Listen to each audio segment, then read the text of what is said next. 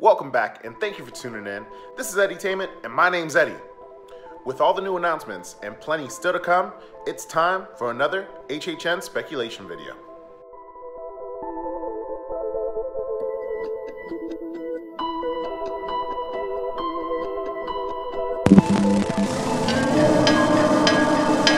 Now, if you're new to the channel, welcome. This is a series where we review news and, as the name suggests, speculate on future announcements. Make sure to go back and view past episodes as well as other content on the channel for your enjoyment. Enough of that, let's get into the speculation. Today's speculation will start with a look at a competitor event and their impact on Halloween Horror Nights. Then we'll take a shot at speculating a few of the remaining 6 mazes for this year's event. Now, to start us off, let's talk about a little something that has most likely eliminated an IP that was talked about earlier this year. Warner Brothers has announced their Halloween Horror Nights style event, Horror Made Here, a Festival of Fright. This event will be hosted by its franchise, Pennywise, in addition to Gotham's The Joker. With all the success of the It remake, there was a lot of speculation around its appearance at HHN this year. Warner Brothers has all but killed those hopes, but with this being a West Coast event, I think Orlando still has the faintest chance of still seeing Pennywise. I could only imagine that if Universal is willing to put up the money, Warner Brothers will not hesitate to make profit on both the East and West Coast from this franchise. Now, that isn't where this event's impact on Halloween Horror Nights ends. This event being new, no doubt, is not an apples-to-apples competitor to Halloween Horror Nights. But with Warner Brothers' vast pool of horror franchises, it does present fans with a second viable option for a great event with great IP mazes. Original concept mazes are great, but a lot of fans live for that chance to walk through their favorite horror franchise and experience those scenes firsthand. How does that impact Halloween Horror Nights? Well, if Warner Brothers continues to see success from this event, then it may be the push that Universal Studios needs to step up their game. Win-win for us, the fans.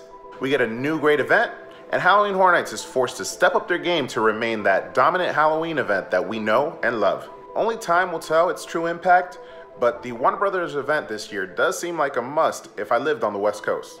Now on to our second piece of speculation, which is we still have 6 mazes left, unannounced. The list of speculated mazes still has plenty to offer, like The Thing, It, Maybe, The Conjuring, A Quiet Place, but 2 current movies stick out to me the most, both of which have a movie releasing this year in perfect time for the event. First, we have my personal favorite that hits theaters this October 19th, and that is Halloween. The trailer has received great reviews, and it's honestly the first time that I've had goosebumps for a movie in a while. With past successful partnerships with Blumhouse, Halloween has a great chance of returning this year to Halloween Horror Nights. Next, we have another movie with an ideal release date of September 7th, and that is The Nun. The Nun is another one of those movies releasing this year and has a trailer that has also received great reviews.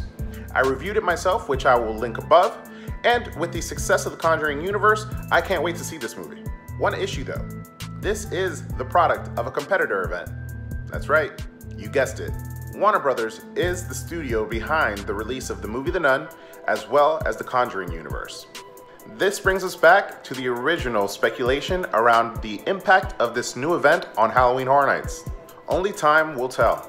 We may have IPs that are just destined to never see the dark of night at Halloween Horror Nights. But one thing is sure, we still have 6 mazes to be announced, and the event is shaping out to be a great one. That's it for this episode. Let's get the conversation going in the comments below. What are your thoughts on the Warner Brothers event? And do you think it's going to impact Halloween Horror Nights? What mazes are you still waiting for? And do you think Halloween or The Nun will make it? And finally, subscribe to the channel to show your support. Follow me at my social medias linked in the description below for any updates. Click that bell icon to stay tuned for any additional content I release. And as always, peeps, ask yourself, have you been edutained?